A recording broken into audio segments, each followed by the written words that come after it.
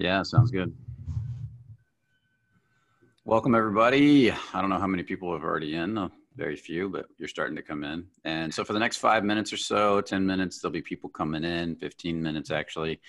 But in the meantime, we're going to go ahead and get started in a minute or two when the bulk of you have gotten in. Hopefully everybody's having a beautiful day. The sun's out here in LA and it's gorgeous. It's been raining for days. And if there was a mountain open somewhere, I would be snowboarding and skiing and everything else right after these webinars. But unfortunately, Baldy is still open, isn't it? Or Baldy? I thought everybody had to shut down by law. So if Baldy's open, that would be amazing. I saw some blurb about it the other day. Yeah, I'll double check at some point. Check on Baldy. That would be an interesting a short drive. If anything, you could hike probably. Yeah, Baldy would be awesome. I haven't been there in years. I love that place. I think Eric's been up skinning in Tahoe. Tahoe? Oh yeah, that would be. Well, there's endless skinning in Tahoe, probably for months on end at this point. Yeah, Mammoth too, because they got hammered and nobody's riding unless you're skinning. I have those cheap skins that could go head up there. Although I broke them. Okay. So let's see, we're at 52. That's probably that's always for about the next 15 minutes. We'll get up to about 70 or so, like somewhere around there. So with that said, I want to welcome Dave Stoltz to the call. For those of you that don't know Dave is my business partner. For those of you that do from the workshops, you'll know that he is an extreme sports athlete. He loves risk. He manages risk well. He's been doing it his whole life, from everything from skateboarding, 24-hour mountain bike racing, right? Ice climbing. Yep. Skydiving, wingsuiting, motocross. I don't know if I've covered it all there, but yeah, pretty much. He does a little bit of everything, and he loves to do it. Since I've known him, I've watched him go through different things, and he gets deep into it, and he gets to know it really well. And so he's going to be talking on this call about managing risk, taking really intelligent risks to grow yourself, to expand your reality, to become good with tension, because everything he does, you have to be good with tension.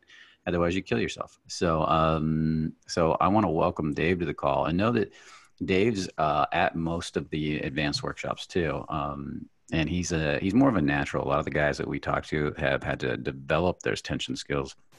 He grew up with tension skills. It was part of his life. I remember he's got a good story. I don't know if he's going to tell it about when he snuck out of his house at what old were you, like 3 or something, and ran away. And 18 months.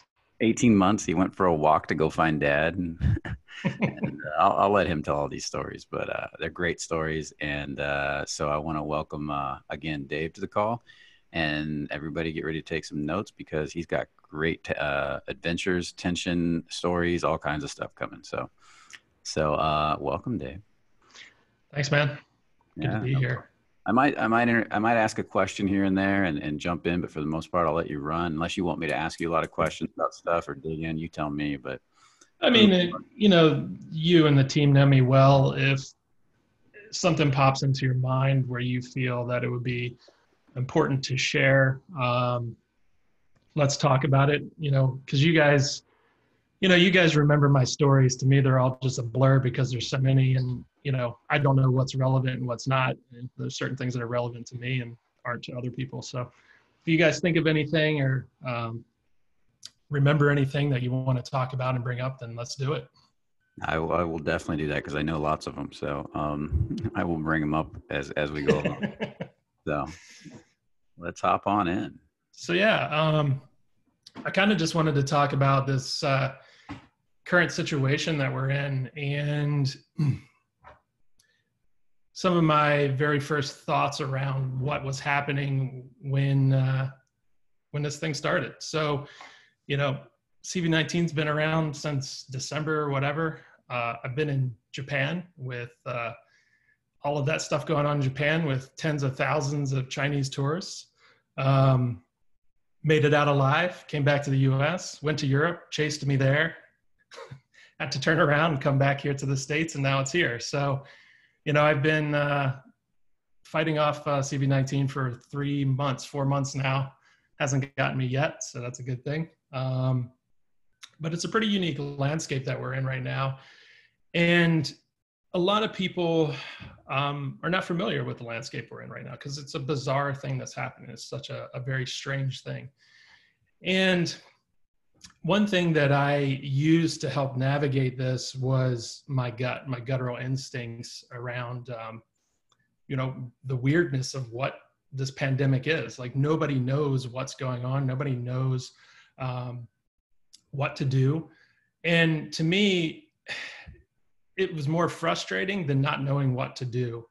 And through my many years of experience of always stepping into the unknown, always not knowing what's going to happen next, I was able to really tune into my gut and say, what are the action steps here to move everything forward regarding business, regarding my own personal mental health, physical health, and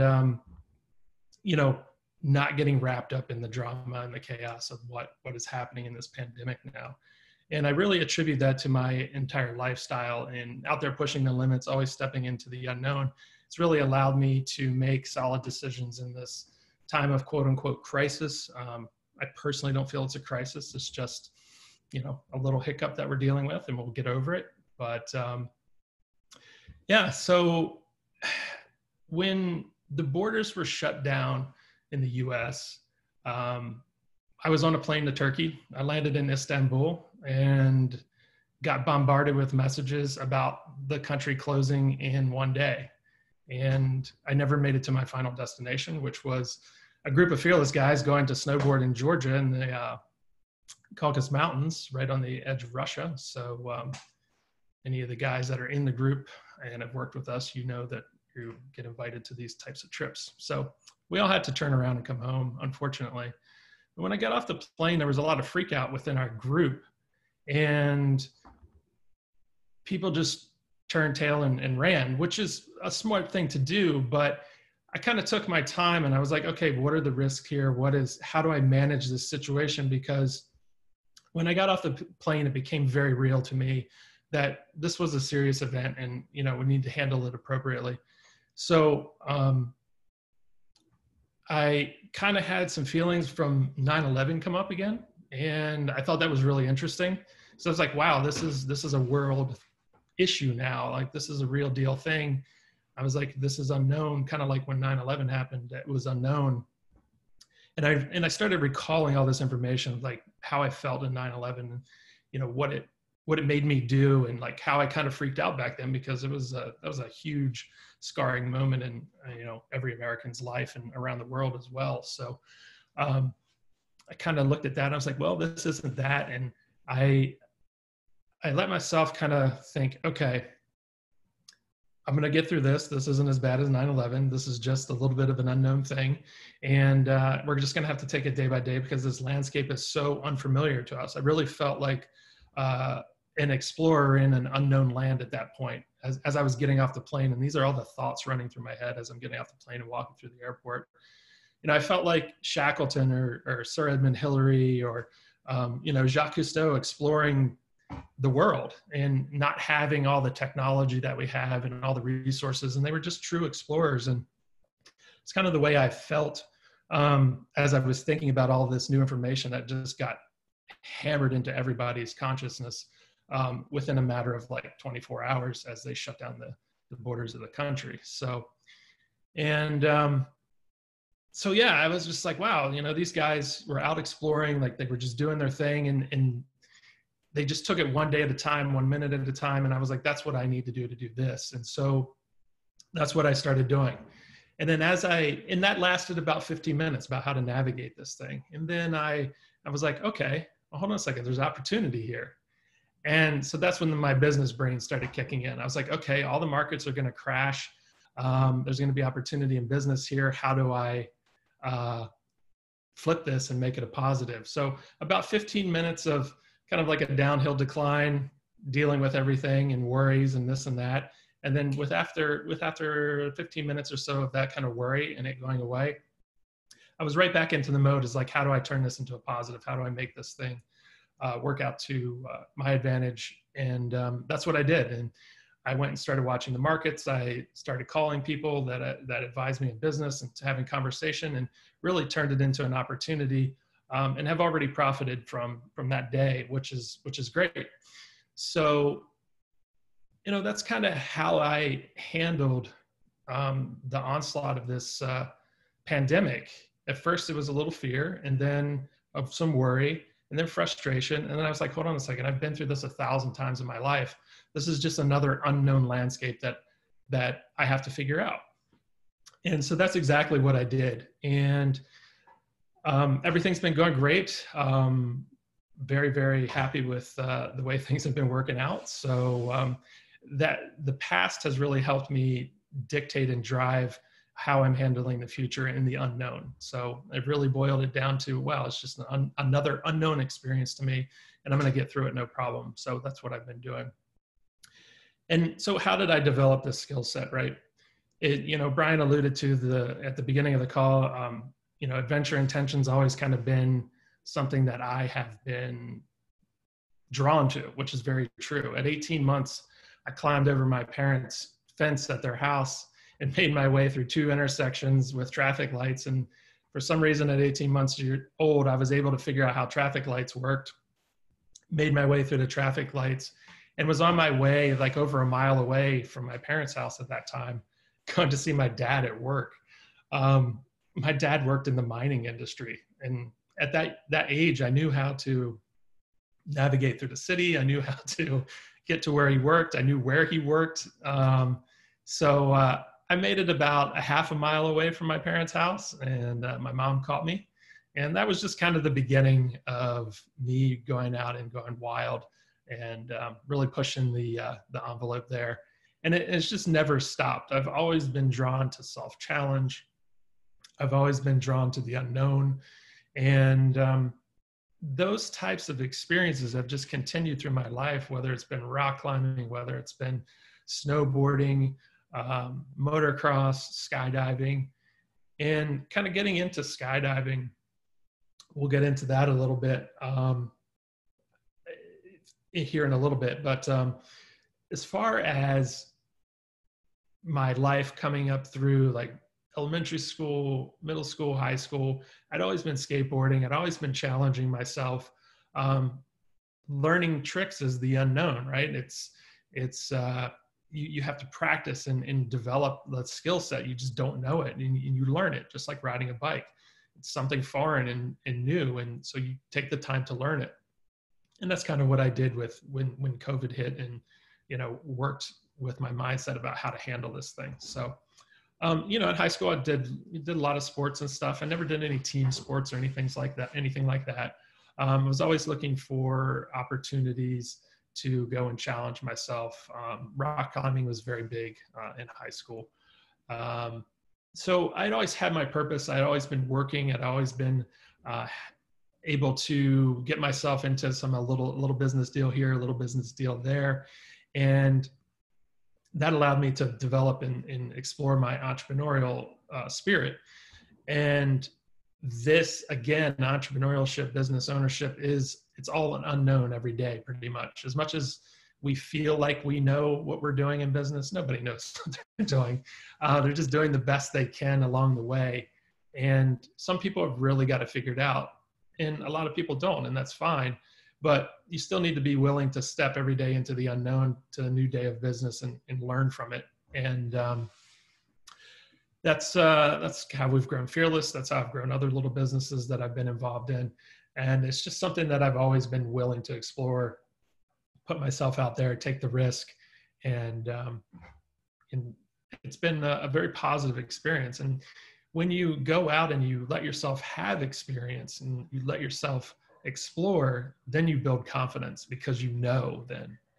And if you don't let yourself explore, if you don't let yourself go out and have any kind of experience whatsoever, or you mute that experience, or you hold back on that experience, then you will absolutely not have any confidence, which is pretty much the case for a lot of people that come and work with Fearless. Is they live a very muted, very held back lifestyle. They don't just go out and put it on the chopping block and say, here I am, and let's see what we can do. So if you're willing to do that, and as the guys work through their workshops in Fearless, they're able to start doing that, and that really helps them step into the tension, take a lot more risks, and really go out and live an amazing lifestyle. The ones that really put the work in, and this is work. And what I find fascinating is, I'm 43, and it's taken me 43 years to figure out how to manage all this stuff. And with the workshops at Fearless, if I had something like that at 18, oh my God, the mess I'd be in now would be incredible. So the guys that are coming in are really getting a head start on being able to manage risk, tension, and go after, their dream life that they like to live. This really, the highest level that I've achieved personally didn't come until after I faced a fear that I actually created for myself. And this is what almost everybody does. This is exactly what we do. We take something that is not real, i.e. a fear of some kind, and we build stories and manifestations around it. And then what happens? It becomes real in our reality outside of ourselves. I did this with flying. I did a couple flights, took my first flight out to Jackson Hole to go skiing with a group of people. And it was an okay experience. It was my first time ever flying. It was really interesting. Did a couple more flights out to California, to Northern California, do some skiing, see some friends in San Francisco. And on those flights, I had created this crazy fear of flying. I have no idea why it got that bad.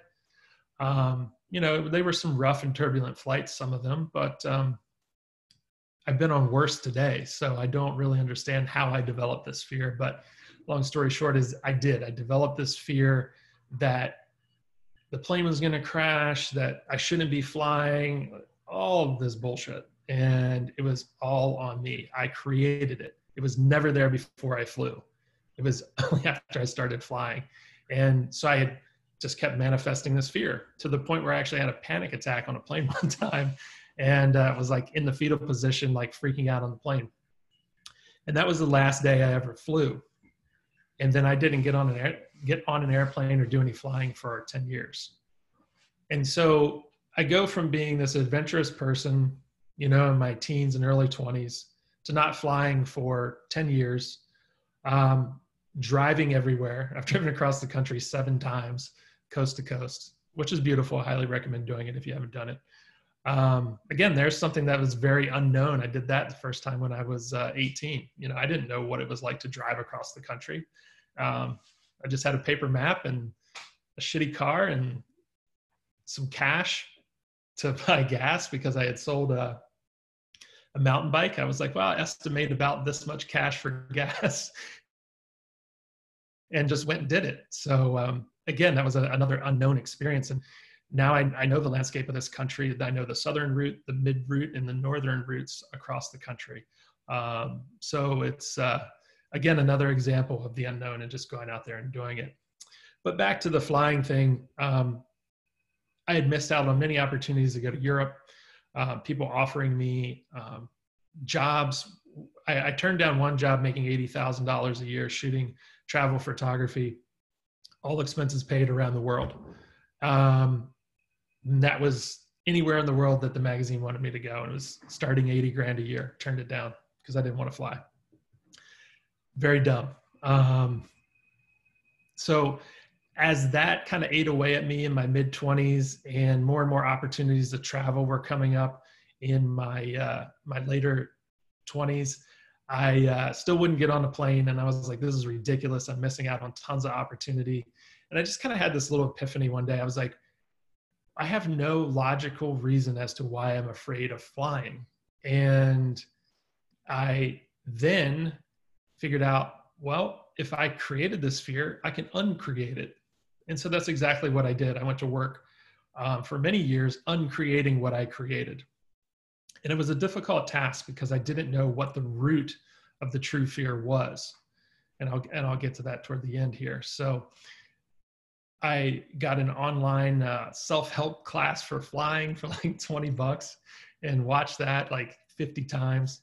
It didn't really help that much, helped a little bit. And then started learning about the mechanics of planes, flying, aviation. And this was over the course of probably about 3 years. And I finally got myself into a place where I was like, I'm going to take a flight. So the first flight I did, I was like, if I'm going to do this, I'm going to go for it. And so I flew back out to the West Coast. Amazing flight, beautiful day. Hung out in Los Angeles and flew back. And I was like, wow, I did it. I conquered this fear. But there was still anxiety. There was still fear at a deeper root level. And then I was like, okay, this is still not exactly the way I want it to be. At the time, I was running a clothing company, and I was at a base jumping event. And some friends had said, hey, you should come skydiving. I was like, no way. And long story short, they talked me into it. They were super cool people, talked me into it. Went to the drop zone, freaked out, made a little video of myself freaking out because I was curious about the contrast of before I jumped and after. So I made a video ahead of time, and I think I have that video somewhere, but I'm like talking to the camera freaking out. I thought it was really funny and when I watch it now. And so I did it. I was like, I'm committing to this. I'm going to do it. At some point, we have to post that video. You have to I'll have to see if I can find it. I've ever heard of this video, so.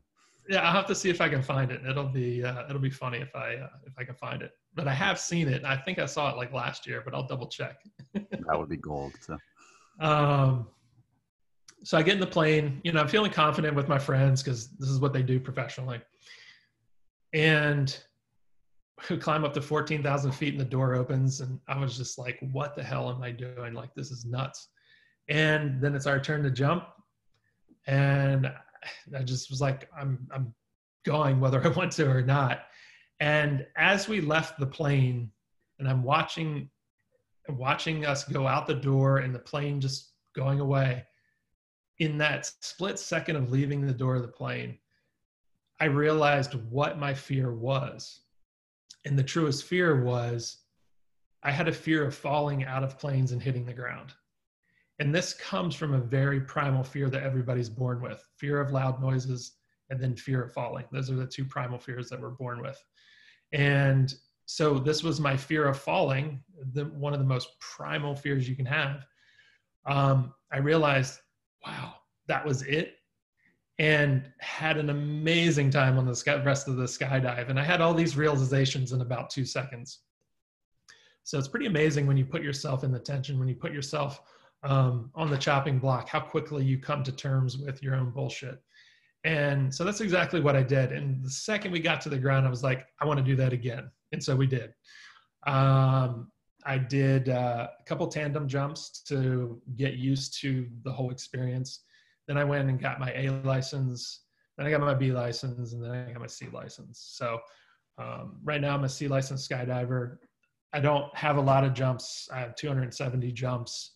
I've got 7 wingsuit flights. All that is not a lot.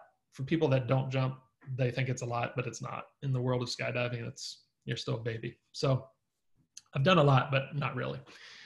And that whole experience changed my life forever. I did my first jump back in 2012 or 11. I can't remember which.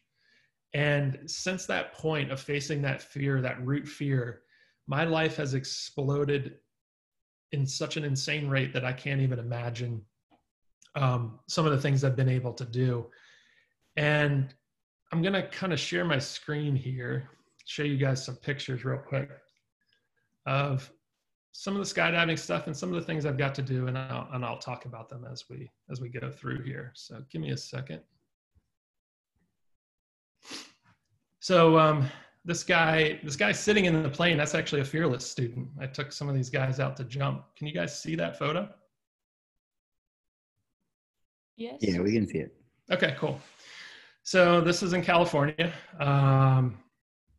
Went out to take one of the Fearless guys out to jump, and This is me on a Monday morning flying over Lake Elsinore. I've skydived into Burning Man. I know a lot of people love just to go to Burning Man. I've been 7 times, and going to Burning Man is just not enough anymore. So I decided to skydive in one year. So that was in 2017. And you can see the whole city underneath of me. So this is a really, really cool jump. Again, because I faced my fears, this is in Australia over Airlie Beach. I've been paid to go to Australia 3 times now to skydive and to be a part of a travel company. So this is me jumping over Airlie Beach. And as you can see, there's lots of ocean around and there's lots of mountains around. This is a really technical jump. A lot of dangers, obviously water hazards. And we have some high winds as well, closer to the ground that come in.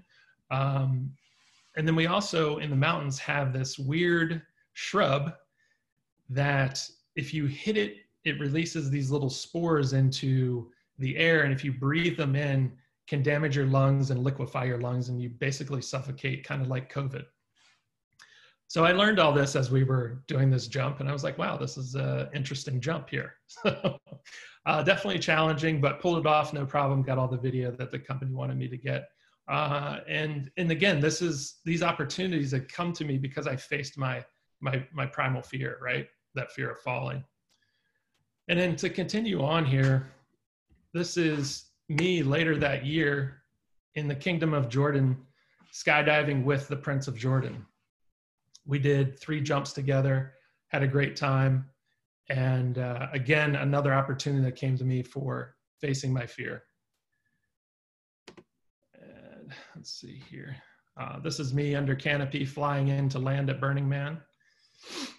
And then my life continues on with travel. This is Chile. We're riding down a volcano here. Brian was on this trip.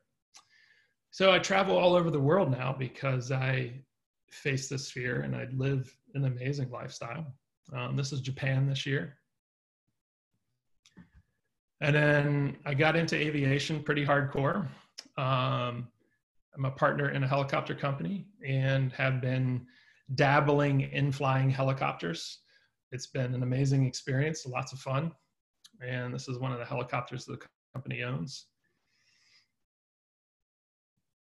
And then I get to do other things like go to Greece with my girlfriend Anna here, and go to Italy, and go to all these amazing places that people just dream about. I get to go live and do it. And here we are in Iceland. And this last photo here is, if you guys have watched Kill Bill, you might recognize this restaurant. This is Gampachi in Japan. And our friends in Japan set this up, and Matt and Brian and Josh were in Japan. I was flying back from Thailand. These guys set this up. They had a birthday party for me at Gampachi. The entire restaurant sang happy birthday to me and made a huge spectacle out of this. It was an incredible experience. And I think this is my 40th birthday, and it was definitely one I'll never forget. So these are just a couple little tidbits of, you know, what my life has been like. Ever since I handled that fear, and being able to handle your fears and mitigate your risks affords you the ability to go live an amazing lifestyle. And a lot of the times have other people pay for it. I mean, most people dream of going to Australia. I've been there 3 times and I've never paid to go. This is an amazing experience to have, and countless other experiences I've had that people give me things for free and, you know, give me discounts on this and that. I don't ask for this stuff, it's just given. So it's very, very important to find out your primal fears and then really work on handling them and moving forward to get to the life that you want to live. And this is what I've done. And it's taken a lot of time, a lot of effort, and facing a lot of fear. And it helps me every day in everything that I do, whether it's business, whether it's sports, whether it's making an investment. It's been phenomenal. And I really, really enjoy my lifestyle now. Not that I didn't before. I always enjoyed my lifestyle. I'd always been out having fun, whether I had money or not. And a lot of people look at this and they're like, oh, well, you just spend a lot of money. No, I don't. And when I was much younger and didn't have a solid job or anything, I was still traveling at the rate I'm traveling now. I'm probably traveling more now. But I always had done it by trading off something, because let's face it, travel can be expensive sometimes. So I would have something that I perceived as a lesser value. So I would sell it so that I could get something that was of a higher value, which was the travel. And I'd always played this game of rotating things over and over. And I tried not to become really attached to anything. So there were certain things that I wouldn't sell. But there are a lot of opportunities out there that you can afford if you release your attachments to some things that you really don't need and just get rid of the stuff and go and travel and have a great life. I've even had one of the more prominent art museums in Baltimore here pay for a trip for me across the country because they needed someone to deliver a piece of sculpture. So I worked out a deal to deliver a piece of sculpture, and they paid for the whole trip. So there's countless ways to afford your travel addiction, if you will, or even go and travel a little bit. You don't have to do it on the scale that I do. And there's people that blow me out of the water when it comes to travel. So there's a way to do it. You just keep working at it and working at it and working at it and working at it. And my friends that have known me for a long time, they know that this has been my dream, and I've worked really hard to achieve it. Nothing has been handed to me at all. And it has been an uphill fight because of this is what happens when you're going after something. You need to prove that you want it. And if you don't prove that you want it and fight for it every day, it's going to not come to you the way that you think it's going to. It just doesn't work like that. You have to put in the time, you have to put in the effort, and you have to do the work, much like all the guys that come into Fearless here and do all the work on themselves. And this all starts at an internal place. Clearly, by my example of this fear that I created with skydiving, it was an internal fear, and it was affecting my entire external world to the point of detriment, to the point of loss. And I had to get that internal piece hammered out and figured out and done with before my life could explode to the next level. And now I'm looking at myself even deeper to find even the next level, because this level is great, but it's still not good enough. And I'm always raising the bar for myself, and I always want the next level of something, because it's just, I enjoy the challenge. Again, that's something that's been in me since I was 18 months old, climbing over that fence. That's where it all started. And it hasn't stopped, and it won't stop until the day I die. It's just who I am. So I really recommend you guys working on finding the deepest possible fears inside of you, looking at what you perceive as risks, which really aren't. They're just more fears brought up by more thoughts that you've created, and managing all that. And that is ultimately how you manage the perceived risk, is managing your internal self and everything around that. And most risk is fear-based, most of it. So what kind of questions do we have? I feel like answering some questions. You said a lot of really interesting stuff there. And the last question that came in from Sunan is really interesting because it relates to what I was thinking about. And I want to double on his question. How did you get these opportunities to get paid travel? I realize you faced your fear, but what do we do practically to do these cool things? And I find that by law of polarity, law of opposites, everybody always has the opportunity right in front of them to do what they really want to do. If it's travel, it's always sitting there. The hardest part is getting started, because when you first get started, there's all that, your stories about why I can't quit my job. I can't take the time off. I don't have the money. And I don't hear any of that in you. In you, I hear, why not quit your job? Go be broke. Go sleep on a couch. Go live in a van. I know you did that for a while. I've done all of it. Yeah. So in you, I don't hear these excuses. I hear, well, what's the big deal? If I get broke for a while, I'll just make more money later. In your attitude. I hear that in your attitude. Sure. So can you talk to Sunit on that one? Sure. I mean, this is real life, right? I don't accept excuses, and I don't accept excuses from students, and I surely don't accept excuses from myself. And we are all hammered with excuses every day because we love to use them to live this fallacy out, and it's not important to listen to those excuses. What's important is to go against the grain, go and do what your gut and your heart is leading you to do. It's really important to quit your job if you're dying inside and you want to go travel, to go broke if you need to. Speaking of going broke, this is kind of a funny story real quick. When I was in California one time, I'd run out of money to get home, and I went to this, like, I don't know what it was, some kind of festival, and I ended up getting on the radio and pleading my case to people at this festival. And people ended up giving me $1,000 in gas money to get back home. I told them that I had driven out there and I got stranded, didn't have a job, and was looking for gas money to get back home. And this radio host had overheard me talking to some people, and he put me on the air. And people at the festival came up to the stage where they were broadcasting from. And I collected $1,000 in about 4 hours and was able to get back home.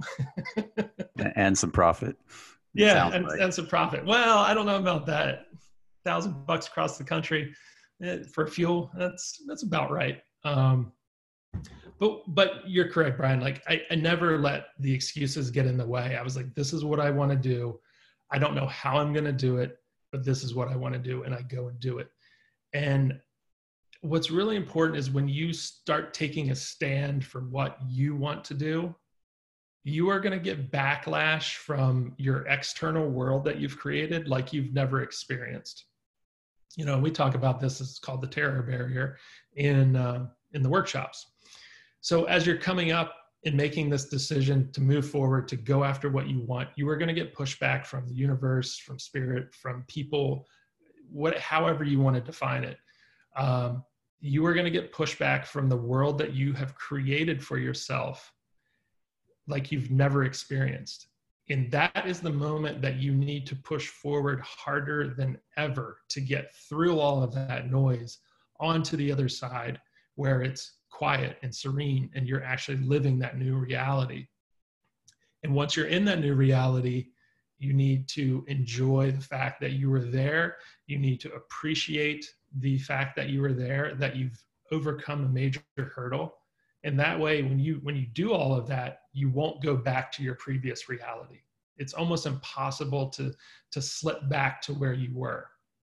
Now, a lot of people will do that, but it scares them so much that they have to manage and now be self-reliant or self-responsible in this new reality that they'll go back to their old comfort levels, which is very, very common.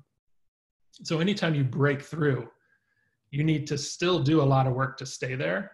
And as you do this process over and over and over, again, I've been doing it for 43 years of my life, so it's very easy for me to do. But for others, you know, I remember when I started doing it, stepping out of the mold I created for myself, I got a lot of pushback from myself, from my friends, from family, from just external experiences, trying to drive me back to that small, safe place. And I just kept going forward and forward and forward and never let myself stop. And I've really become very good at handling all of that. And that's how you can do it as well. It's not an easy process. Nothing in growth is easy. It takes a lot of work, a tremendous amount of dedication, a tremendous amount of consistency. And if you're not willing to do that, you're not going to get as far as you want to go. So that's really what it boils down to is stepping through that root fear, enjoying the place that you got yourself to. And that's another key. You have to enjoy it. If you don't, you're going to go right back. And once you're there enjoying it and experiencing that new reality, then work to stay there. And then it's on to the next one. And then it becomes easier and easier and easier each time you do it. I want you guys to hear all the fearless principles he's talking about here. Like, you don't need to know how. Like, Sunit asked, how do I practically create these opportunities. You don't need to know how.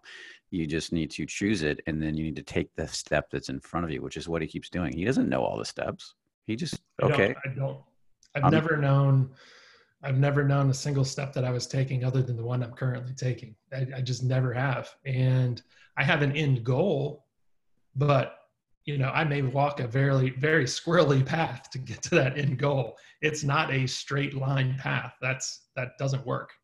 So yeah, you're going to be all over the place. You're going to be challenged from so many different directions.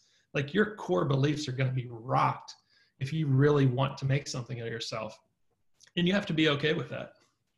Yeah, this is super, super important. This is the mistake everybody makes. They chase comfort and security, and then they make it their life goal to be safe. And then because of that, they don't have a life. So Dave is uncomfortable being too comfortable. And I want you guys to hear that. Like if he sits around like the average person and tries to get a comfortable job, I met him and he had a good, comfortable job. He was going nuts. He had to get out of it. And I'm kind of the same way. He does it with more extreme sports stuff, but being comfortable can get really uncomfortable for people that love to grow. But for people that don't love to grow, they want everything to stay the same day in, day out, and then they're miserable for it. So that, just notice that in Dave's personality and the way he talks, that it's super important. You just need to know your starting point and your end point, and you can create anything if you're willing to be uncomfortable and you get addicted to breakdown to breakthroughs, which really just become breakthroughs or breakthroughs. Now, I want to ask you, Dave, have you noticed, because you talked about this briefly, that as you become more successful in life, that success comes to you, it gets offered, like you were talking about, how you were offered trips. As you become more successful, you're offered more things for free, right? Yes, you're offered more absolutely. things. Yeah. And a lot of people think that's unfair, but that's exactly how law works. As you get a more abundant mindset and you focus on success and you focus on expansion, because your focus internally is on expansion and success, you get more stuff for free. You're rewarded by the universe for being that way. This is why celebrities get given so much shit. This is why successful people are given all kinds of opportunities, because they're creating so much value the world wants to give back to them, whether the value is just entertainment or otherwise. And so you've seen that in your life pretty clearly. Yeah, many times. I think it really started, the first experience I had of it was when I was still a ski instructor. When I was in my teenage years, I didn't grow up with any kind of money at all, and skiing was very expensive for me. But I had a friend who, his father worked with the ski companies and he was a rep. So I never paid the retail costs for ski equipment ever in my life. I've never have. And that's when I first experienced, because I'm a solid person, because I do what I say I'm going to do, this was offered to me. And it's never stopped. When it comes to sports stuff. You're also out there taking a lot of risk on the skis, looking like a badass, making everybody want to own the skis you're on. Sure. I mean, and that's the way sponsorship works. Yeah, I've had a lot of sponsors throughout my my sports and athletic career, if you will. It's been very nice. I've even had some cash inflow, which is great. When I was competing with mountain biking all over the country, I mean, people were paying my flights and paying my race entry fees and things like that. So that was really cool. And then it just kept expanding as I kept expanding and offering more and more value to people. And the value for the Australia trips was my character and who I am, but also my skydiving skills. And this guy wanted a specific type of character. He wanted somebody that could skydive and deliver what he was looking for his travel channel. And I had met him when I was on a trip in LA. And next thing I know, he's calling me up to fly me out and a bunch of other people to Australia and do some work for him. So that's the way it works. I provided the value of skydiving for him because that's what he was looking for. And I provided the value of my integrity and who I am and what I'm about and my character for him. In turn, that was worth the price that he paid to send me out there 3 times. So he also sent me to New Zealand, which was on one of those 3 trips. So it's pretty cool getting flown internationally for free and being put up in, $2 million houses. And I mean, it's cool, but you need to be providing something for that. I love it. And I had a dream, and we've realized it together, me and you. I just was thinking about it because you were talking about how you create your own reality. And I heard this dream from David Nagel, one of our mentors. David Nagel said, "Oh, well, I wanted to create a reality where I travel with all my friends all over the place. We stay in the best hotels, and we go to different cities together that we love to go to, and we work together, and yet we travel all together. We literally did that. I realized that years ago. We have our team of great friends. We travel. We take them to New York. We take them to Miami. We take them to Europe. And we just literally, I can't tell you how many cities I've been in with you and the whole team all over the world. And it's freaking awesome. We literally have created this global lifestyle that most people dream about just by traveling to these places and literally creating value over and over and over again." Yeah, absolutely. And in turn, because the coaches are there helping us, of course they get paid, but they also are getting their flights covered, right? Which is value to us. And in turn, they're already in Europe, so they can go explore very cheap on their own outside of work hours to other countries. So it's such a win-win for them and a great value to them. And I love to see that they go out and explore. I think it's awesome because it's what I've done my whole life. And I really appreciate when they take the opportunity to do so. I love it. Okay, let's dive into your questions now. I asked one of them already, and maybe we covered some of these. We'll see. But guys, if you got questions for Dave, make sure you post them in the Q&A box and not in the chat box, because a lot of you guys post your questions in the chat box, and it's the Q&A box that I look at. The chat box is for you guys to have discussions with the background coaches and each other. Russell, hi Dave. When you're in a state of overwhelm or confusion, lack of clarity, how do you cut through the noise and figure out your next step to take right now? Can you talk about the process you use to figure out what's next, and if this is in fact the right one to take? That's an awesome question. I really like that question. And it is a very, very tricky thing to do. First, you need to accept the overwhelm. You need to accept the confusion. You need to accept the chaos. You need to take everything that you're disliking about that situation and let it in and ground it. And if you've done work with us, you know what grounding is and you know how to do that. You really need to just accept everything that's coming at you first, because you can't make a decision. You can't listen to yourself if you're worried about everything that you dislike. You have to let yourself start liking what you dislike. And then from that point onward, then you really want to tune into what your guttural instinct is. And this is what most of our society is missing these days, is guttural instinct. They say, oh yeah, I listened to it. But if you really start studying your guttural instinct and listening to your gut, the actual answer that your gut gave you was like 10 steps before you actually made your decision, but you ignored it and went to your logical mind to try to figure things out. And the gut instinct is going to go against your ego, and it's going to feel like this is the wrong thing to do. And sometimes you cannot see the right direction it's leading you until much later on. So listening to the gut, following the instincts that it's telling you to use and go toward is excellent. Now, you also have logical data that you need to run as well. And what you need to do is be calm enough to look and sort through all that data that you're being given to make a decision between listening to your gut and then the data that you are given logically. And that's how I do everything. I take all the data in, which is a very analytical process, right? It's not a very embodied process. It's a lot of crunching information in the mind. And then I let that decipher through my body and listen for the first instinctual hit I get in my gut, and then make the decision. So the information comes in through my head, I process it, then it drops into my gut. And my gut I listen to what my gut says. And when I start moving in that direction from the gut, then my logical mind will start kicking back in saying, oh no, this, that. And part of that's ego trying to keep you safe. So you have to ignore that stuff and listen to what your gut has told you and then move forward from there. And I have really worked on developing that even more so in the past, I'd say half a decade than I ever have in my entire life. And it's paid dividend big time. So that's kind of how I do everything when shit hits the fan, so to speak.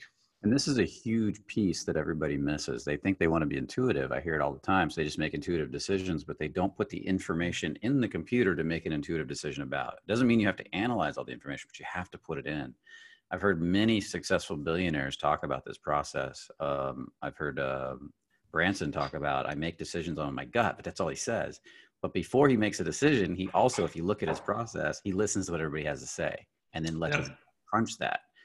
He doesn't sit and have to break it all down. So great example. I think it's super important. I remember when we started this company, I remember you had all these charts on the walls when we were first building up, and there was numbers everywhere. And I was like, I love it, because you were sitting there reading all the numbers, but then we weren't sitting there stressing over them. Just like we just have them there. And it was really good to see them all over the walls and to see, oh, this is what's happening here. This is what's happening there.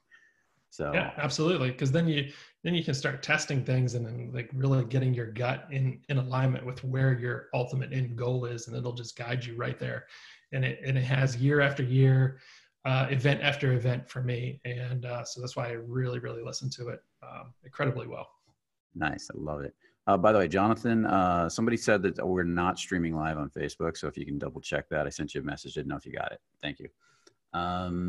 Okay, let's continue on. What are some of the things you released on or let go of an attachment to in exchange for more travel? So what's there something you let go of a lower nature so you could have this higher nature thing in your perception? A lot of it was just material possessions, whether it would be a motorcycle, a mountain bike, a car. I've sold kayaks. Like, I mean, just whatever. Most of it's material. I see Eric says, don't sell the Unimog. Sorry, buddy. That is my one regret in life, but I'll get another one. So yeah, I've let go of all these material things to get the cash to go have travel experiences and life experiences, because to me, they're much more important than this material item that I have right then and there. I can always go buy more material items. That's never been something that has held me back, because I know that we live in a world of abundance. I mean, we live in the US, so there's plenty of everything to go around. Even during COVID-19, there's plenty of stuff to go around. So I've never really thought of toilet paper in there. No, that's not enough. Exactly. I've never really thought of things in lack. I've always thought of like, how do I make this happen? How do I feel abundant about this? I mean, those weren't the words going through my mind, but like I was seeking abundance to go and have these experiences. And that's the material things. That was a way of releasing attachment. So that was interesting, because some of the things I realized when I sold them, I was more attached to them than I thought. And so through that whole process, I would let go of my attachments to those things. Now, on an emotional level, things that weren't involving material possessions, but just my personal bullshit. Of course, there's always fears of the unknown, right? There's always needing to have faith that things are going to work out, even kind of in like the darkest hour. And I'm not saying I've ever had like the darkest hour moments. It's all relative, right? And you've had those two experiences where you almost died. And yeah, I really don't even consider them like the dark moments. I mean, I'm talking like atrocities. You literally, well, come on, you literally were underwater and you surrendered and said, okay, this is it, I'm going to die. And that's when you got free, right? Yes. Yeah. I understand what you're saying. Yeah. I mean, that was an amazing experience, of course, because I'm here talking about it, but in the moment it was sheer terror. And then I surrendered to that moment. And it was one of the most blissful experiences I've ever had in my entire life. So I'm always, I guess, on a subconscious level, trying to chase that peace and serenity inside myself that I experienced in that moment. So yeah, no, that's that's an interesting one. It's a very good one. And I love what you said. It was really good. A lot of people really get attached to physical things and material things. So you got to let go of your internal beliefs and stories to grow. And you're also got to let go of your physical things. And I find people that are stuck in the lower end of emotions get really attached to the things they own. Where Dave is sitting here saying, I valued experience way more than I valued material things. And that's why I'm at where I'm at now, because the experience has grown him. And then he can go back and buy the material things again if he wants. And half the time you probably don't even want it back. Exactly. I was just getting ready to say, like, I have a list of things that I want, and I look at them regularly, and I still like, do I identify with these things? Do I still really want these things? And there's several things on the list that I'm going to cross off because I just don't identify with them anymore. It's not what I'm chasing inside anymore. It's not anything that resonates with me anymore. Beautiful. Let's go on to the next question so we can get through some of these. How did you meet the Prince of Jordan? Did you directly approach him? Did you do it? Which opener did you use? No, just kidding. Did you directly approach him in his network to meet him, or was using your skill set of stepping into the fear of skydiving that led you to meet him? Just wondering. Ultimately, it was stepping into my fear of falling out of airplanes and starting to skydive. The whole story of meeting the Prince of Jordan is in and of itself a true test of the unknown, faith in the unknown, in my willingness to just keep going in the unknown. I was supposed to meet up with some people in Jordan. It was my first trip to the Middle East. This was way back in 2015 when, ISIS was going crazy in that area. When I landed in Jordan, there were 2 cities that still had a lot of ISIS activity in them. I had some friends from the State Department there. They kind of briefed me of where to go and not where to go in the country, or where not to go in the country. And I was supposed to meet up with some folks and travel together as a group. That didn't happen. I was there on my own. Again, not knowing much about the Middle East. It was kind of like a scary thing, especially during those times. With a lot of the terrorist activity going on, a lot of Syrian refugees down in Jordan. You guys do realize I've taken an insurance policy out of my business partner, right? Just saying. So yeah, it was interesting times to be in the Middle East, and I'm traveling alone all through the country. A lot of the road networks aren't actually marked appropriately. I had paper maps and Google Maps, and roads were not where they said they were because they had been moved. And, I'm trying to navigate through the country, not knowing kind of who's friend or foe, because I didn't have enough information to determine, like, is this gendarmerie that's stopping me, are they friend or foe? Or is this somebody impersonating someone and I'm going to get shot or whatever? Like, I didn't know. And so I had a couple experiences like that. And there's a lot of military presence in that country. Just something that we're not used to here in the States, but in the Middle East, it's very prominent. And so, I'm processing all these fears and all this craziness, and I'm driving out to the Dead Sea because that's where this skydiving event was going on. Stay at the Dead Sea, go to the drop zone in the morning, and I'm jumping, and I get in the plane with this guy, and I noticed he had the Jordanian royal family crest embroidered onto his skydive rig. I was like, this is interesting. That's like the crest of the royal family.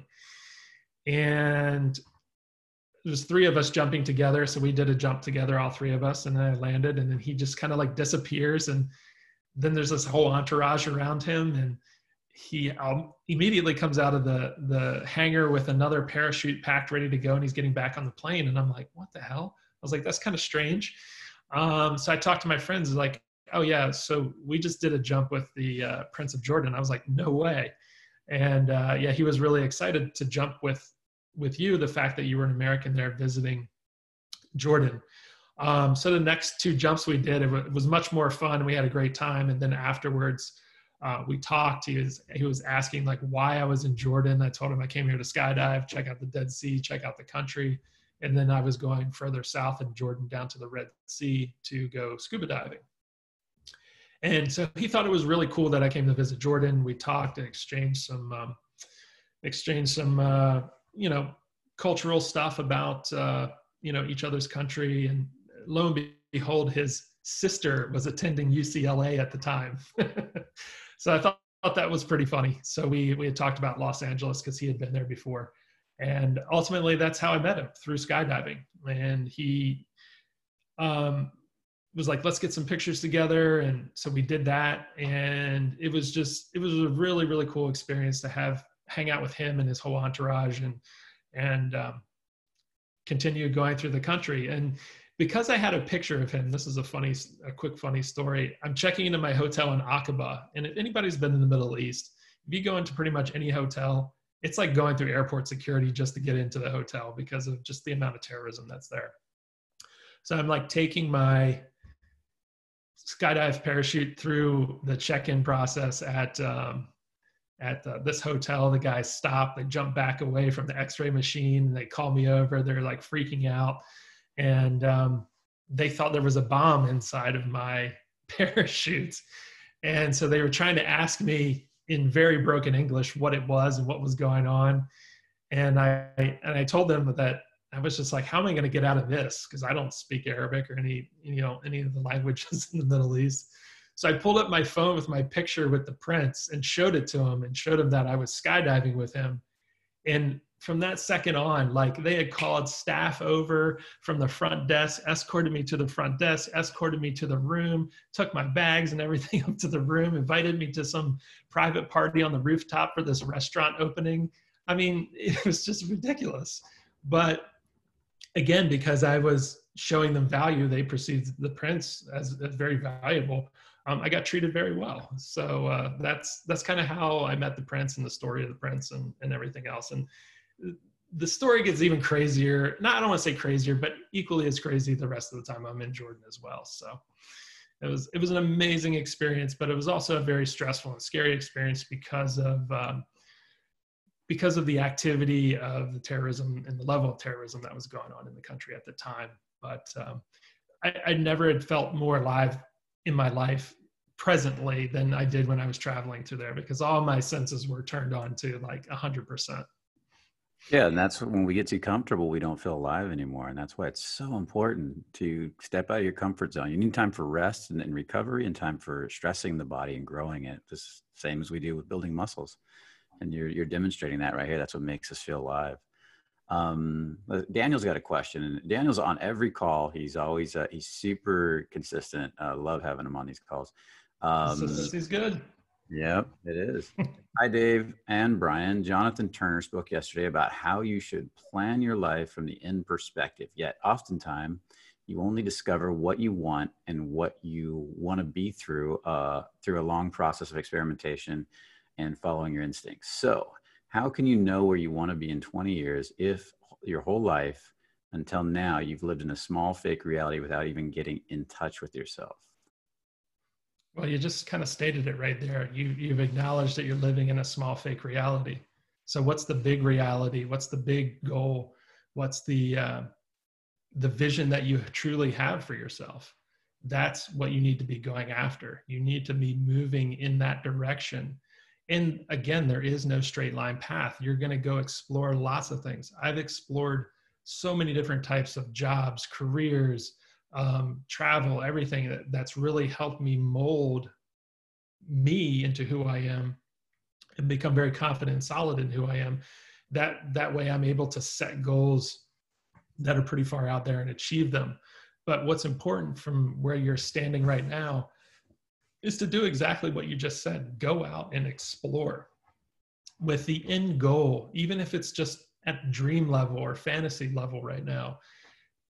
Just hold it there in your intention, in the intention of achieving it. Even if you think it's crazy, you still want to, but you identify with it, right? So like if you have a life goal that's crazy, but you still identify it and it really means something to you, who cares what anybody else thinks? Hold that goal with intention and do everything you can to achieve that goal. Now you're going to go probably 100 different places before you even come remotely close to achieving that goal. And that's beautiful, because those are the places that you need to go to be able to become the person that you want to become, to achieve that level of status in life or lifestyle.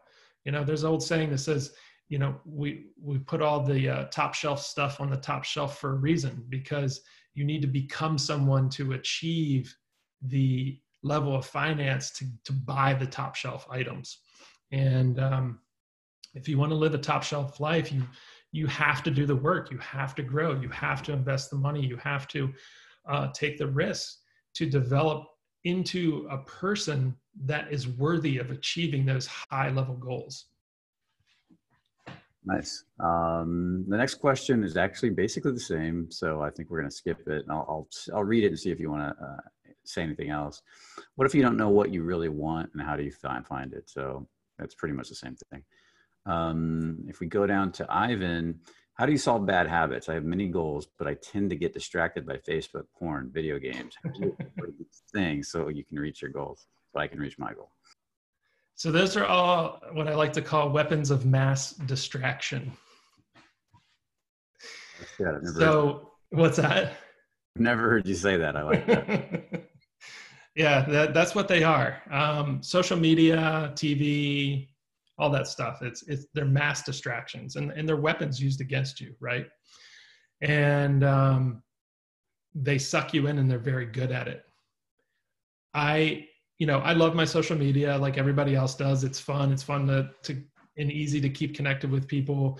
And it's fun to, put your lifestyle out there, and I enjoy doing it. And I love sharing my experiences to hopefully inspire others.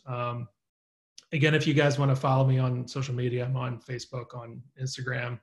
And so you can follow along and hit me up, and you can see what I'm talking about, because the pictures I showed you is just a blip on the radar, and you can go through and look at all the stuff I've done with my life. But really, let's see, what was the point of the question again? I got a little off there. How do I solve the bad habits I have? Oh, solve the bad habits. That's right. We were talking about the bad habits, but not how to solve them. So yeah, we all have bad habits in some way, shape, or form, right? Bad habits could be drinking. Bad habits could be smoking. Bad habits could be not working out enough. Bad habits could be not having a proper diet. So what you need to do, and this is with any change in a habit, is you need to identify what it is first. You have to acknowledge that you have these bad habits. Then you can work on, and you're going to slip up continuously until you really bring it into your conscious mind that you really want change. And you can catch yourself on a conscious level, not subconscious level, but on a conscious level, that, oh, I'm in this pattern that's bad for me. And then whatever you're doing that's bad for you, stop it immediately. And then the next day it comes along, you'll probably go back and run into the same issue again, right? Did you catch it a little bit sooner? Hopefully you did. If you didn't, that's okay too. Just the fact that, again, you brought it to your conscious mind. So therefore you're going to be able to stop this habit again and again. And what you do is you just keep going over and over and over again on these bad habits, and catching them in your conscious mind more and more frequently than you did in the past, and catching them before you even actually do the action. And when you're getting in that range, you're able to kill the habit usually. And if you fall off the wagon, again, get back up, make a conscious effort. Look, hey, I made this mistake. I'm going to stop it again. And eventually, over time, you will be able to eradicate that habit. But it does take a lot of work. It's not easy to do. I want to ask a question that's not in the Q&A, but somebody kind of posted a statement, in the chat, and I thought it was an interesting statement. He said, Grant wrote, anyone in LA want to brainstorm and do some tension stuff like skydiving once this quarantine ends? And the quarantine might be going on for who knows how long. And I hear a fundamental flaw in that question he's asking everybody. Do you want to talk about it? Because I know you hear it. I can see it. What was the question again? What did he write? Where'd he go? Anyone in LA want to brainstorm and do some tension stuff like skydiving once this quarantine ends? Well, first of all, there's no brainstorming to go skydiving. You just show up in the drop zone and you jump out of the plane. So there's nothing to brainstorm on that. And quarantine's going to end. End of story. Yeah, the question I would ask is, what can you do right now? What can you do today? Like, I saw this video of this guy sitting on the balcony playing the keyboard to everybody in his neighborhood from his balcony and waving to everybody. And somebody else joined in with a guitar on another balcony. And you can be yelling hi to people from a distance, from your car window. There's so much you can do. I mean, I'm just thinking about it. I don't know what you got there, but yeah, I mean, if you want to do something now that's tension based, go find something that's tension based. You know, maybe it's walking around without a mask on. I don't know. Now, don't be crazy, Jesus. Yeah, don't be that crazy. But yeah, what can you do now that's gonna put yourself into some type of tension that you're like, whoa, this is a little crazy. You know, maybe it's flirting with more girls on Tinder if that's what you're doing. I don't know. Maybe you had started dating a girl before this whole thing happened, and you lost touch with her because of this and the quarantining. Maybe you hit her up again, and just do something that you can do within this environment to build some tension. Maybe you. I love what you're saying. This is perfect, because what they could do is they could get together as a group, get on Zoom and pull up each other's Tinders and practice working together as a group to brainstorm and push people to say stuff that's outside their comfort zone. Sure. and hear their nice guy syndromes and say stuff that's more bold, and see if they can get girls onto virtual dates on Zoom, like live virtual dates on Zoom and Skype and stuff from all around the world. Yep. Yeah, absolutely. I mean, personally, if I were still single, I definitely would not be staying home. I can promise you that. That's me personally. There you go. And I would personally be out dating, and this would not stop me. But and I would definitely still be flirting online and everything else, right? So I'll tell you guys a very quick story. You know, everybody's like, oh, you know, all these dating apps, right? Before there was even dating apps, there was, you know, the AIM chat rooms. I was flirting with girls on those back in the day. And I actually got a girl to send me a picture of her, and I went and met her. That was my very first experience of online dating, so to speak. And that was way back in the day, probably like 94 or something like that. So super funny story. I love it, because you can really practice your banter and your tension pushing and all that stuff and you've got an endless supply of potential people to talk to. So yeah, it's great. I mean, it's an excellent way. You know, if guys aren't, you know, really comfortable with their texting skills and things like that, now is a great time to start doing things like that. Because all the girls are on this board right now. I'm getting match after match from all around the world because there's so many bored girls, and I don't really use Tinder much, but I see all these matches coming in, and then I kind of ignore them because I don't really like Tinder. But if I was really needed to work on some skill, that's where I'd be.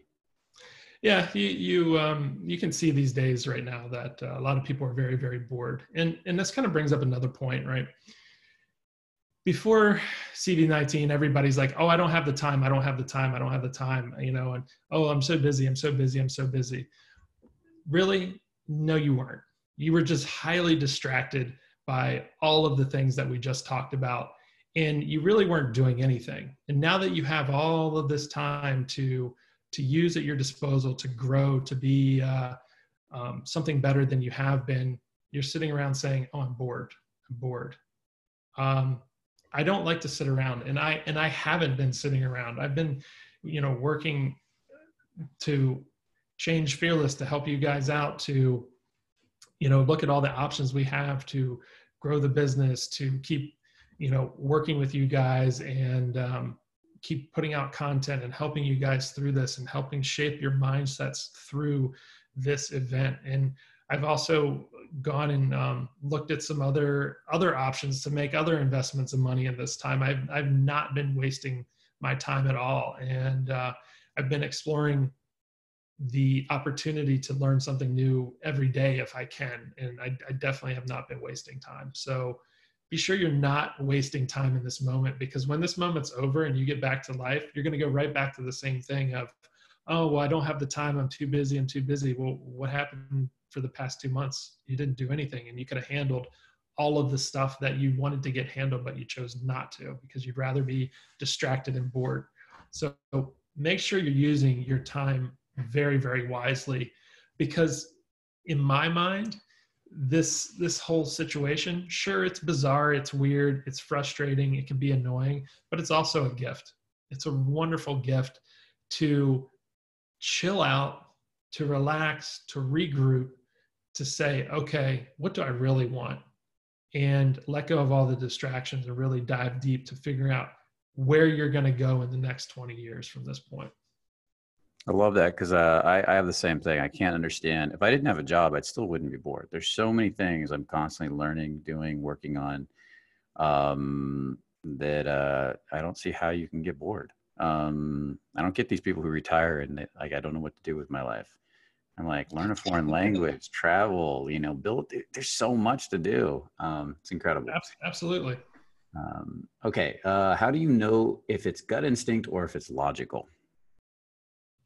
Well, if you're up here crunching data, it's logical. If you feel something in your gut down by, by your belly button, your solar plexus, that's gut instinct telling you what to do.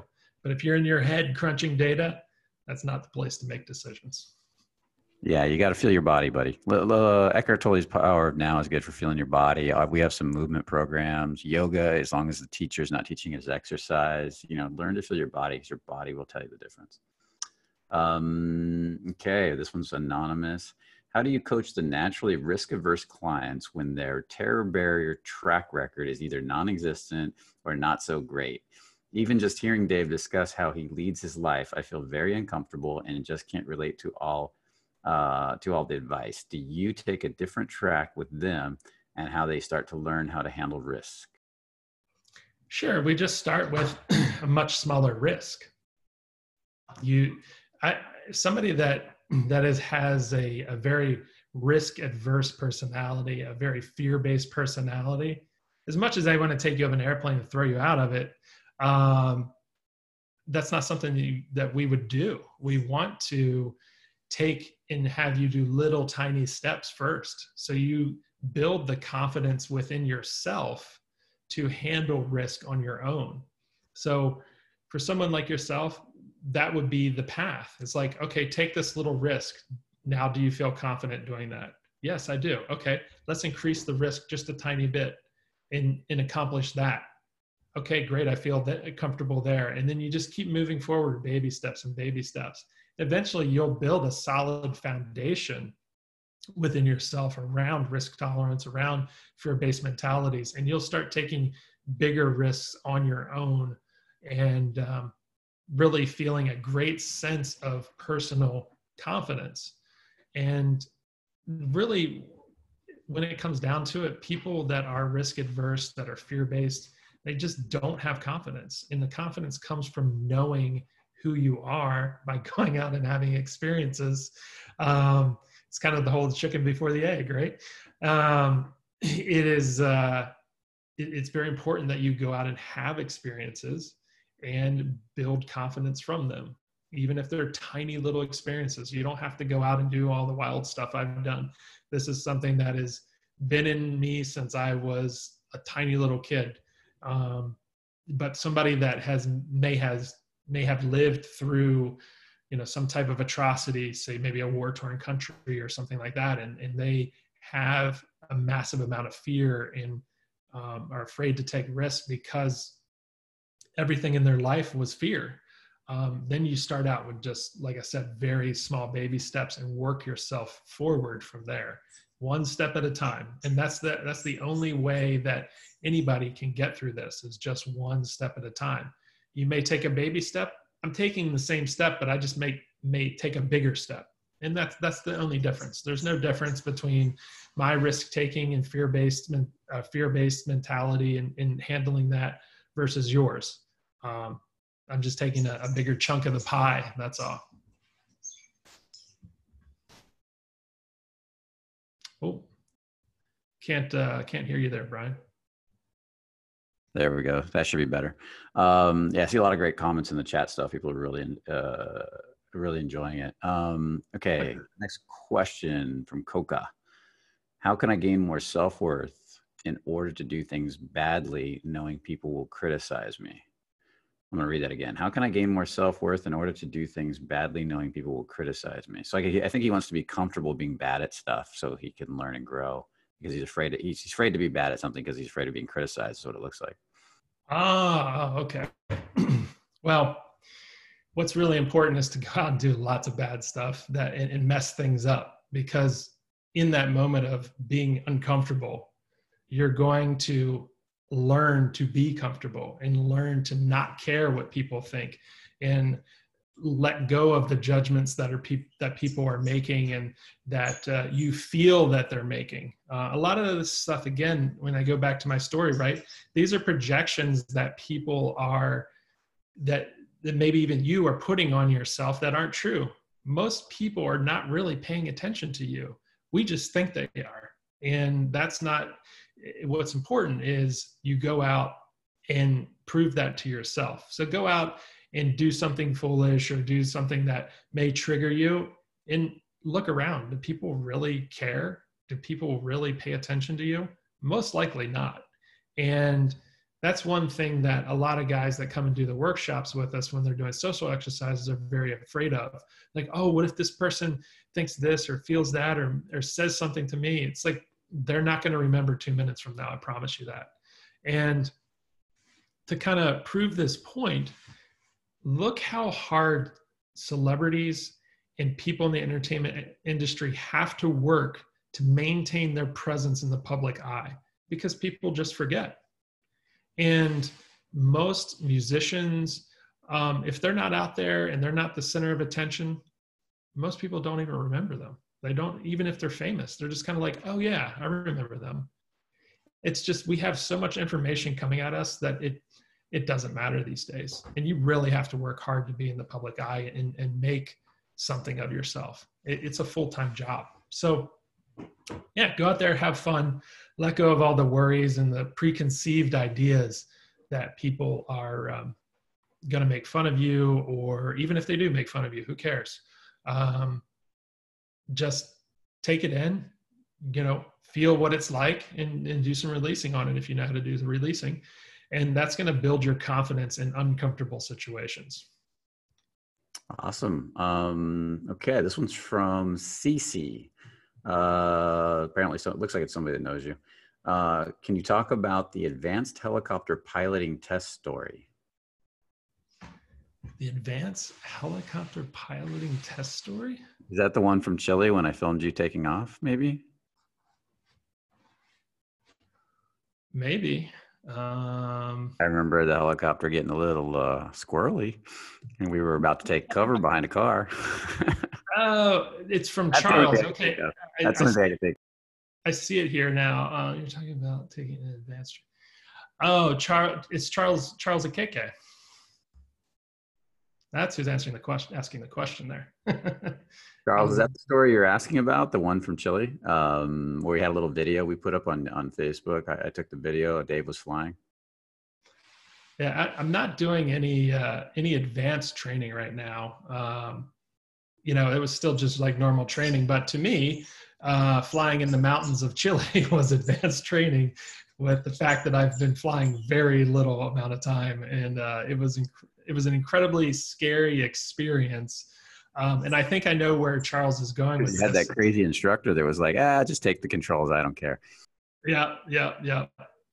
Yeah, that's what Charles is saying right now. I see it. So I I did a mountain flying lesson in Chile, and I had gotten into the helicopter with the pilot. He's a military pilot, very accomplished pilot, had about, I think it was 30,000 hours of flying time between commercial jets and helicopters. I get in the helicopter with him, and he's like, great to see you. He's like, all right, let's take off and go. And I had never taken off in a helicopter before. I'd flown it, but I'd never done any hover work or never done any takeoffs or landings. And I get in there, and he goes, "You're a pilot, right?" I said, "No, and you know that." And he's like, "Yeah, you are." He's like, "You know how the controls work?" I said, "Yes, I do." He said, "Okay, then take off." And I said, "I don't know how to take off." He's like, "Yes, you do." And then he would go over the controls with me. What's this one do? What's this one do? What's this one do? And I told him. He's like, "Okay, so you know how they work, so start moving them." And and he made me take off in the helicopter. He made me bring it up into a hover. He made me take off and do the appropriate takeoff. And I was like freaking out because it's the first time I've ever flown with this instructor, so I didn't have the trust in him that I needed to have, which was, again, me going into the unknown, not knowing that this guy, clearly I knew he had a lot of skill, but I was like, okay, this guy's kind of crazy. He's letting me do whatever he wants, whatever I want. And so what he would do is let me get to the verge of being out of control, and he would hop on the controls very quickly, bring it back into the appropriate flight path, and then let go again and let me mess it up again. And he would let this thing get out of control and then bring it back into control for a split second, give it back to me. So I learned, I don't even want to say I learned, I attempted to hover and did a very bad job at it, and then and took off, which is not easy to do in a helicopter at all.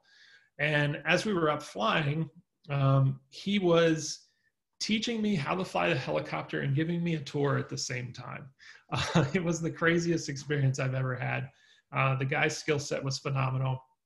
He would just give me a point, an idea, a reference, and he'd go fly there, go do this, go do that. And he wanted to let me see how I did it. And then he would come in and change at the very last moment when the thing was getting completely out of control. He would change what needed to be changed and then give it right back to me. And that flight was one of the most beautiful, terrifying, and wildest flights I've ever done in a helicopter. But it was also the biggest confidence building flight I'd ever done in my entire life, which I haven't done a lot. So it was an amazing, amazing experience for me to let myself, and I think this is the kind of metaphor that Charles was getting at, let myself get completely out of control, let myself explore the space of what the helicopter could do. And then with a professional coach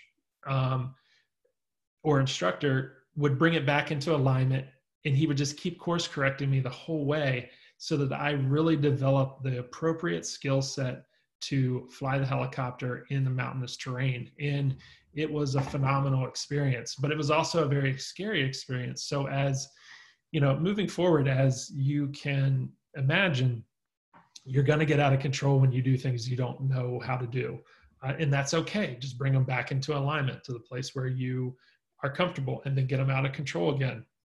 And then bring them back and get out of control and bring them back. And as you do this, you'll be able to begin creating a lot of self-confidence in who you are, what you're about in risk management. Your mic's off there again, Brian.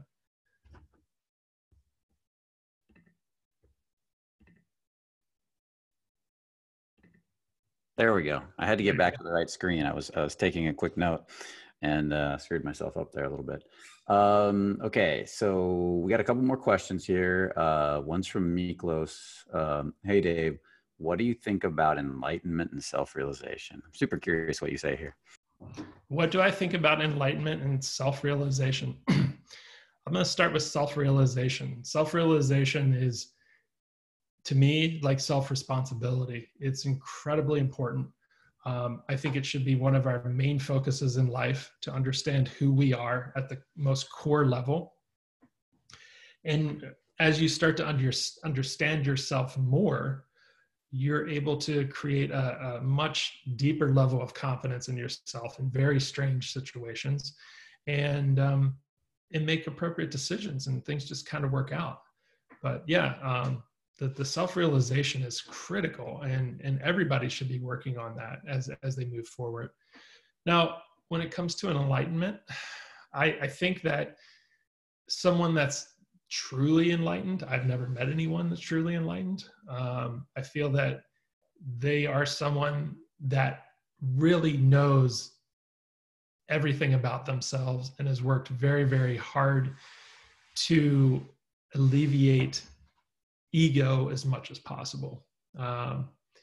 You hear stories of great meditators that are dying and still have things they're working on. So from the perspective of truly knowing oneself and being fully enlightened, I don't know that anybody's really achieved it. And I think if somebody's sitting there saying that they have achieved it, then they really haven't.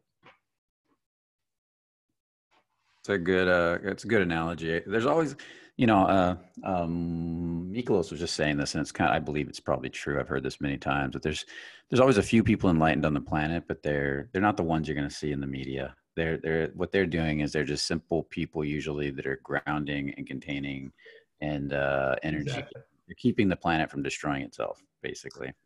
Yes, I would agree with that. And you're right. These people of the enlightened sages will say that I've met, these are very normal people. They are people that you can tell have really limited, I don't know that limit is the right word, but their ego is very, very low. They really have control over it. They really understand who they are. And I can say that some of those people are pretty enlightened to a degree. I don't even know how we would measure true enlightenment. So, yeah, it's like anything. Hawkins says there's more levels of enlightenment than there is getting to enlightened, and Eckhart Tolle says that that enlightenment is sanity, and that everything before enlightenment is insanity. And so, don't think of enlightenment crazy thing. Think of it as this thing insane, So I think the whole point. And I feel that the more and more you get to know who you truly are at the core level, the more crazy the rest of the world seems. Yeah, that's exactly true. And then to the rest of the world, the enlightened person seems crazy, probably. Yeah. Because they don't give a fuck what anybody thinks of them. Exactly. People in that category probably be like Lester Levinson, Walter Russell, people that have lived in the past that I know of, but that I've looked at on video a little bit and checked out. So. Sure. I think enlightenment across the board, like to be fully enlightened, I think that's a little crazy, but I think people have achieved really, really amazing levels in certain aspects of their lives and certain aspects within themselves that they're able to share it. And I think, Lester was definitely one of those guys. Yeah, he affected the world largely. Yeah, absolutely. Okay, we got one more question here. There's actually a few more have come in, but have you found that your heart is also another part of the body where you get crazy ideas to pursue something that's important to you that your logic tells you otherwise? I don't want to say, the heart is, the heart for me is the joy aspect of it. I don't get inspiration from my heart. I get it from my gut, because that's pretty much where all the inspiration comes from, like deeper in the gut. For me personally, the heart is the love of it, the joy of it, and the passion for me. That's what I get out of it when it comes to my heart. And then what was the other part of that question? It was, have you found that the heart is another part of the body where you get crazy ideas to pursue something that's important to you that your logic tells you otherwise?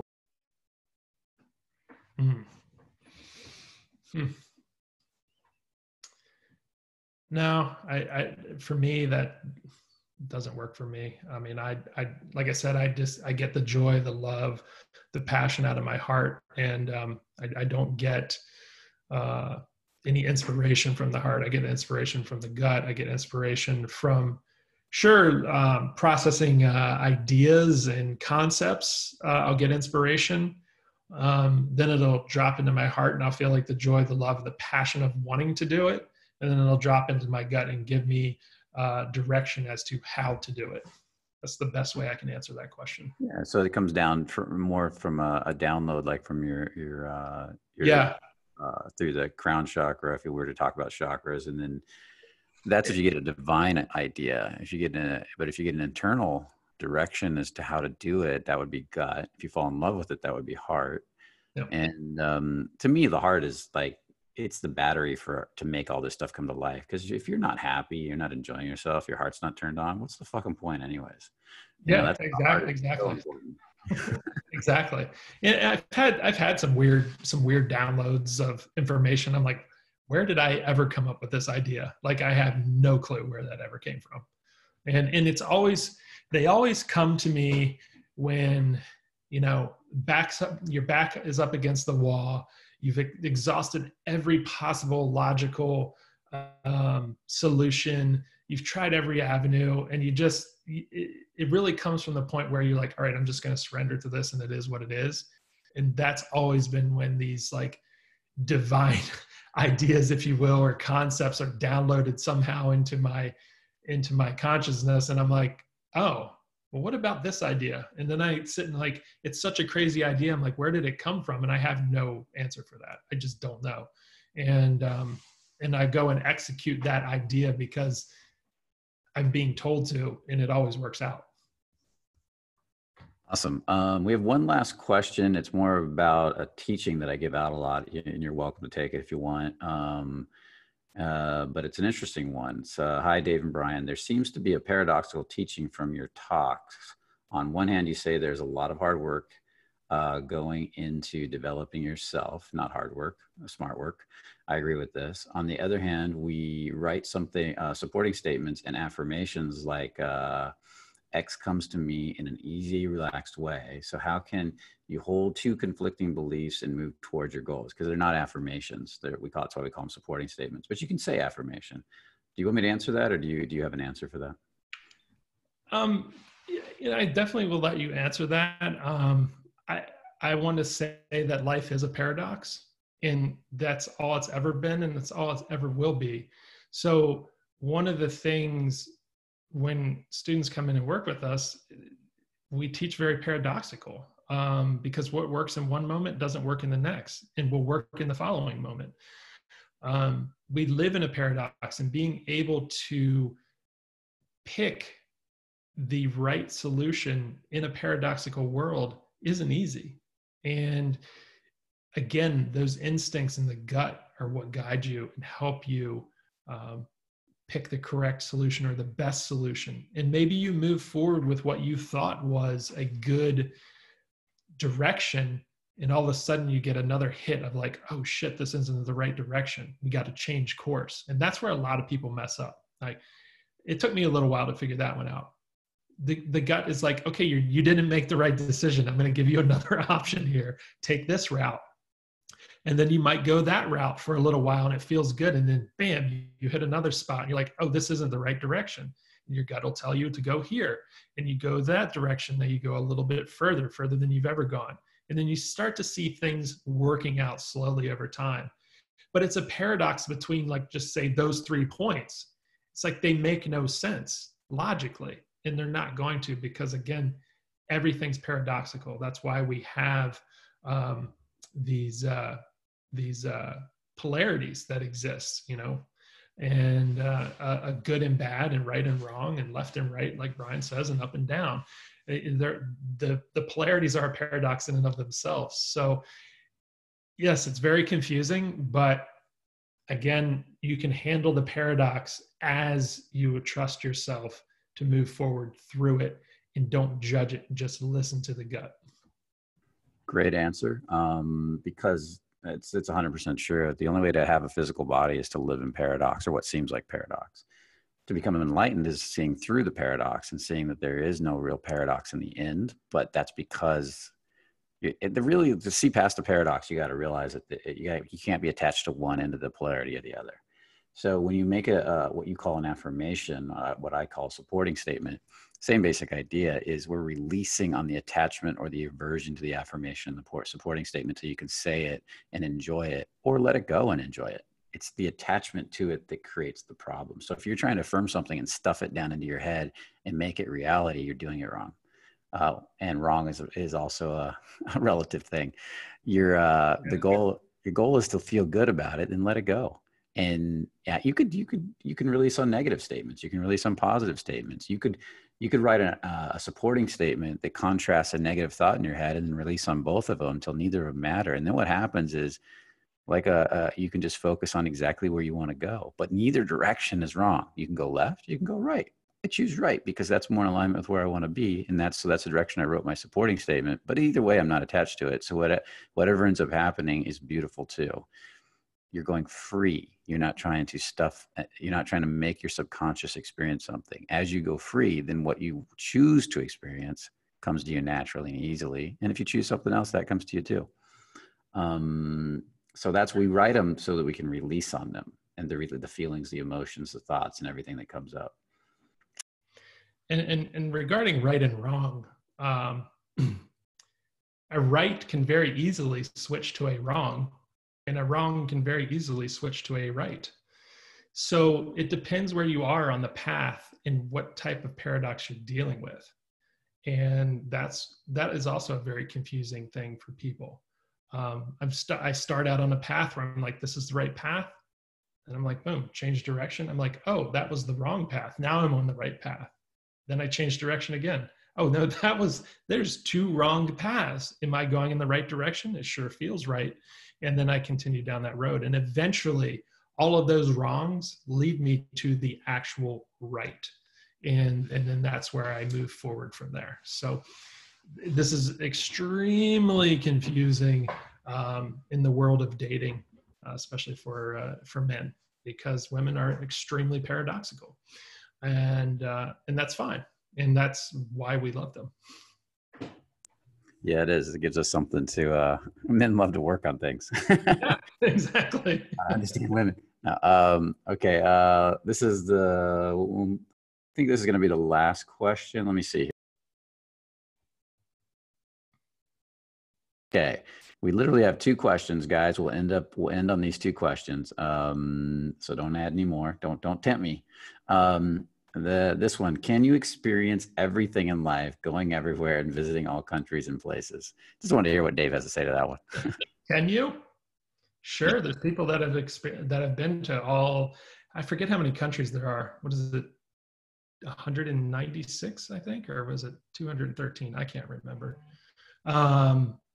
There are people that have been to every single country, and there's some countries I'm like, how do you get into those countries? The one girl I'm thinking of is an American girl. She's been to every country on the planet. So I think that's a possibility. Can you experience all?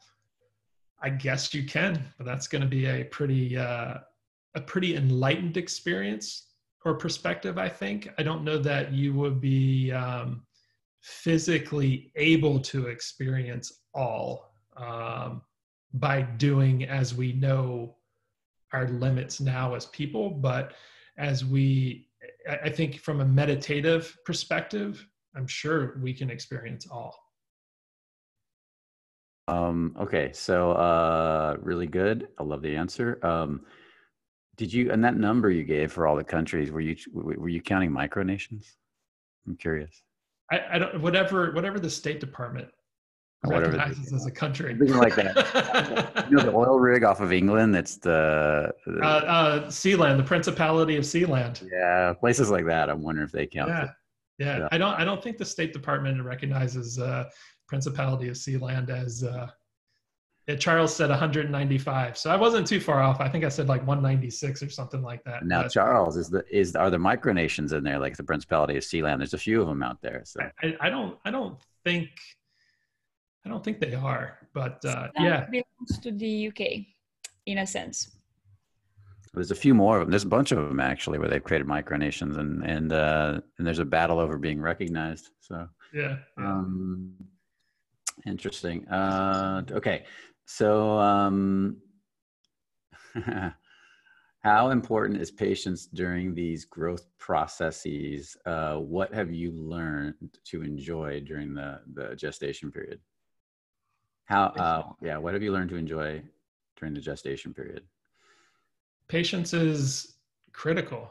I think it's the main tool that allows us to become who we need to become to reach that next level. And patience is put there to force us to go have the experiences that we need to have to grow to the place that we need to get in order to unlock that experience. I said, I agree. Patience is essential. Okay, so, I got to jump into this. Have you ever been tempted to read another question than the next one? Dave, what are Anna's flaws? Because she seems perfect. So there's the last question. Wow, that is a setup question. Who wrote that? I'm going to come after him. Aaron. What are Anna's flaws? I'm sure Anna's like totally listening right now. Oh, I know she is. Well, I'll put it to you this way. She is probably one of the most flawless women I've met. And the reason I say that is because of my history of dating women is extremely extensive. And I've let myself explore a lot to be able to create an ideal model of who I wanted to kind of end up with. And I did a lot of meditative work to be able to draw her into my reality and get her to become a part of my reality based on all of the dating experience that I do have. And so one of the things was to take all of this information of women that were flawless and try to have the most flawless and perfect woman that I could possibly create with my experience. And then I went and did energetic modeling work, and lo and behold, Anna popped up. Now, for the actual flaws, these aren't flaws. This is just who she is. And I don't think any of us have flaws. We just have our own ways of being. And sometimes they annoy the shit out of people, and sometimes they don't. Anna loves to talk. I'm a pretty quiet guy. I don't like to talk a lot. I don't like to have tons of discussion all the time. But for her, it makes her feel very comfortable to discuss and talk a lot. And I mean a lot. She talks a lot. But at the same time, she's an excellent communicator. I would say, she's better than me at verbal communication. She's phenomenal. But I don't see the talking as a flaw. I just realized that that's a comfort for her. And outside of that, again, these aren't flaws. We all struggle with all of this stuff. She's extremely confident, but at the same time, when she's moving into new realms, she's not 100% confident, and none of us really are. So she comes to me a lot for help, for guidance, because I've been down these roads before, and so she seeks my help. And again, that's not really a flaw. It's just someone looking for help. And I go to my mentors and people to help me when I don't know what's going on. And again, that's not a flaw, but we kind of perceive them as flaws, even though they're not. So, and we all have our neuroses and in our crazy moments. I have mine, believe me, and so does she. And this is just life. So to answer that question as eloquently as possible, that those are my words on it. And I really don't feel that she's flawed, because I've been with a lot of flawed women, in my opinion. And I say that in a way that is not a negative to them. It's just not what I was looking for, and not they couldn't add up at every level that I needed them to add up to, where she does. She does a phenomenal job at ticking all the boxes of everything that I've ever wanted. And yeah, so that's my talk on flaws, if you will. Good answer. And I'm sure that made Anna. Well, who knows? I'm sure you'll have a discussion about it later. Oh, I'm sure as soon as we hang up, my phone is going to be ringing off the hook. Awesome. Anything you want to say there, Anna? Okay. No, there she's going to talk. Go for it, Anna. I was just about to say that we're good here. Everything is wonderful and very sweet of you, darling. Nah, apparently some guys out there think you're flawless and perfect. So just know that today. Well, we all have our flaws. Nobody's perfect. There you go. Okay, guys, I want to thank you for attending the webinar. It was awesome having Dave on here. Dave has tons more stories, and in one of these days, we'll do an interview when we get the podcast studio set up, where I'll just dig stories out of Dave, all his crazier stories, the ones he forgets about that I kind of remember here and there. Yeah, there's so many. As you know, Brian, some of them, but you don't know all of them. And yeah, there's always more I'm hearing about. There's just so many. And when I see my old friends, they bring up stories. I'm like, what are you talking about? I just don't know, because I've forgotten about them. And it's cool to reminisce and bring them back up and talk about them and go through the emotions and the feelings of what I was going through at that age and that time, and how I worked through it all. So yeah, that would be a fun experience for sure. Yeah, we got some good ones. You got the one where you got caught upside down in your wingsuit and you were almost killed yourself, but yeah. You got things like that. And so we can save these stories for the next call. Next time I'll do some interviews with Dave and pull some good information out of him for you guys. Okay. With that said, I want to thank Dave again. It was awesome having him here in the call. He's clear out in Maryland right now. On the family farm homestead. And that I am. Yeah, it's an amazing place, actually. Probably a great place to be if you got to be stuck in a quarantine. Lots of space. Yeah, I don't really feel quarantined here. I took the dirt bike out the other day and was ripping around on it. So it was guns, dirt bikes, bonfires. A little bit of that. Okay. Anything you want to say in closing? Guys, just spend a little bit more time trying to make something of yourself and a little less time trying to impress other people. So just get out there and do the work on yourself, and then people will notice. Awesome. And thank you again. And guys, hopefully you like the new microphone. I had the problem with the microphone was the cable. I bought a new cable yesterday, so hopefully it was sounding good. I just put it on another setting, so testing out different things. But we will be bringing you better and better equipment, and because we're going to be doing a lot of this. I think this is going to become, even after this is over, our new normal, doing a lot of webinars and podcasting and just getting information to you guys. So many of you guys keep telling us how much benefit you're getting out of this, and I can see the changes, and we're all about helping you guys change. So with that said, make sure to comment in the video. It's going to be posted in Facebook later today because it didn't post live at the right time. There was a technical problem. So make sure to comment, make sure to like, make sure to share with anybody you think could use this information. And because it only brings more value to the world, and especially in this time of need. Also, if you're on YouTube, make sure to comment on YouTube, because the comments help the algorithm, and to share on YouTube, help more people, like we said. Like and subscribe, hit that notifications bell. If you haven't subscribed to the channel, we're bringing you value. Subscribe and hit that notifications bell. Again, it helps the algorithm. And it makes sure that if we keep building this channel, it keeps growing, we can bring you more and more content. That's why you want to share if you want more from us. So get that out there. We do look at all the comments, so those are important. Make sure to put comments so that we can see what you want more of, and so forth. And with that said, that's pretty much it, guys. Have a beautiful day. Remember, only the confident really live. Or I'll say that again. Only the confident really live. I got to say it's, can't say it like a question or whatever I did. Only the confident really live. I'm going to have to sit here and practice. But that's pretty much it, guys. We're out. Take care. Have a beautiful day. Guys, take care.